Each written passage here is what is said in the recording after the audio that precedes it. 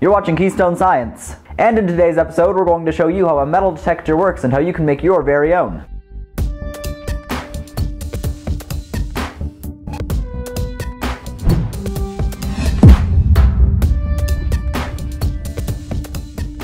Metal detectors work off of a property called inductance. What inductance basically is that an electrical current is slowed down due to the fact of an opposing magnetic field. An example of this is when we tried our experiment with induction heating. In that video, I demonstrate the principle that a magnetic field had on metal. Specifically in that case, the magnetic fields created by the electricity running through the coil were creating eddy currents inside the metal near it, and these eddy currents were causing the metal to heat up. Not only that, but a transformer like this relies on inductance. Basically, the inductance value changes based on the material that's inside of it. So in this case, we have metal, which would be a higher inductance than something like air, for instance. And so going back to a metal detector, if we have a coil of wire and it goes near metal, that metal is going to change the inductance value of that coil, and thus that change in the inductance can tell us that we're near metal. And so here's the circuit that we're going to be using. Now the primary component in this, and probably one of my favorite chips, is the 555 timer.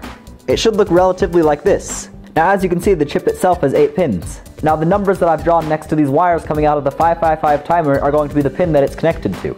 And in case you didn't know, the pin configuration for the 555 timer goes like this. As you can see, there's a little divot in the top of the chip. So from the top left-hand corner we have 1, 2, 3, 4, 5, 6, 7, 8. Now in case you're wondering, there are actually many ways to do it without this 555 timer chip. Like for instance, I made this a while back using a different kind of chip. Although this gives us a little bit better of a signal, it's quite a bit more complicated than the 555 timer version. And so now we can go ahead and build this circuit out onto this breadboard. I'm going to start by inserting our 555 timer chip in between these two rails. Now I'm going to connect pin 1 to this negative rail, and pin 6 is going to be connected to pin 2. Now from pin 2 I'm going to connect up this 2.2 microfarad capacitor. As you can see, one side of the capacitor has these negative symbols on it, and so you're going to want to make sure you connect up the positive side and the negative side facing correctly. And so I'm going to have the positive side connected to pin 2 and the negative side connected to the negative rail. Now I'm going to have this wire going from pin 8 to pin 4, and then another wire going from pin 4 to the positive rail. Now I'm going to take this 47,000 ohm resistor, and if you need to find out which resistor is a 47,000 ohm one, you can use the color code that you can see printed on the resistor. But anyways, I'm going to insert that between pin 2 and pin 3. Since I need to connect up more things to pin 3, I'm going to take this wire and put it to another rail down here. And then I'm also going to take this wire connected up to pin 2 and bring it down here as well. Since later on we're going to need to connect up this coil and this capacitor to pin 3, putting these two rails down here should make that easier. Also, I'm going to take this 10 microfarad capacitor and connect the positive end up to that pin 3 rail. Now I'm using a decently big 8 ohm speaker, however if you want you can get away with using a smaller one as well. And now I'm going to connect up one end of that speaker to the other end of that 10 microfarad capacitor, and the other end of that speaker is going to go to our negative rail. Now according to this circuit we should have everything done except for this coil and capacitor, so let's go ahead and connect up power to it to verify that it'll make a sound. And so to power it, I'm going to be using this DC power supply that I have set to 9 volts. If you don't have a power supply like this, you can easily just use a 9 volt battery as well. And so from the power supply, I'm going to connect up the positive to the positive rail, and the negative to the negative rail. And as you can hear, our speaker is starting to click. Now it's clicking like this because it's at an extremely low frequency. If you want it to be buzzing at a higher frequency, you can change out this capacitor here. Watch when I trade out that 2.2 microfarad capacitor for one that's only 1 microfarad.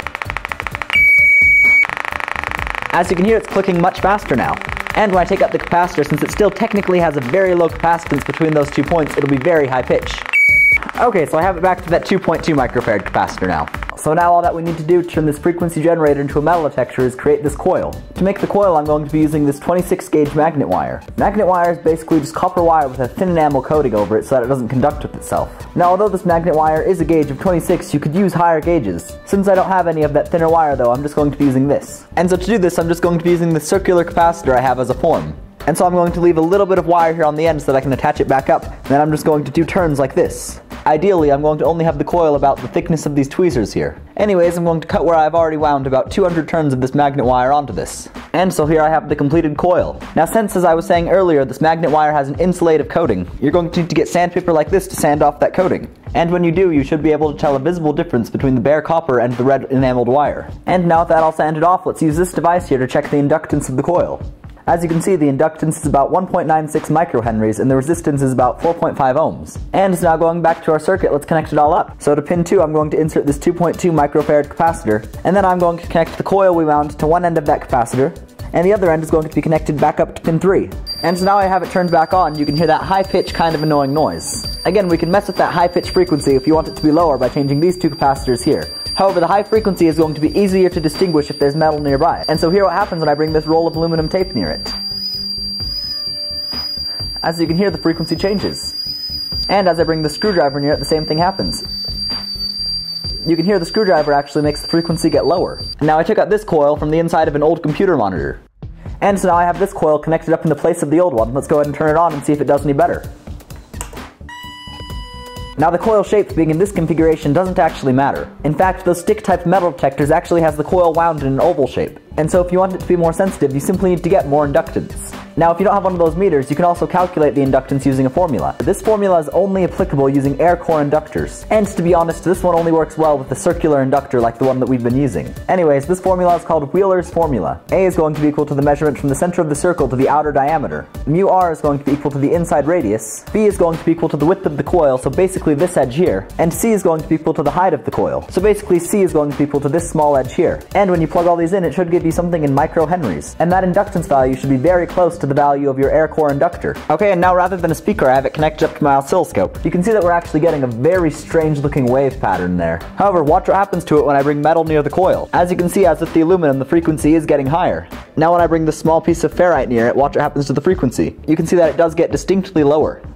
Now the range with this specific circuit here is only about 3 inches, so it could actually be useful as one of those metal detectors where you try to see if anyone has metal on them. However, if you intend to be finding things in the dirt with this coil at least, it's practically useless for that. So its real purpose is really just to teach how metal detectors work. So now hopefully you know how metal detectors work and how you can build a very simple one. Thank you all so much for watching the video. If you enjoyed it and learned something new, I'd really appreciate it if you'd leave a thumbs up. And if you have any suggestions for things you'd like to see on this channel, go ahead and leave it in the comment section below. If you would like to see my weekly science experiments, go ahead and hit the subscribe buttons. They will show up in your subscription newsfeed. So please remember to be safe and have a wonderful day.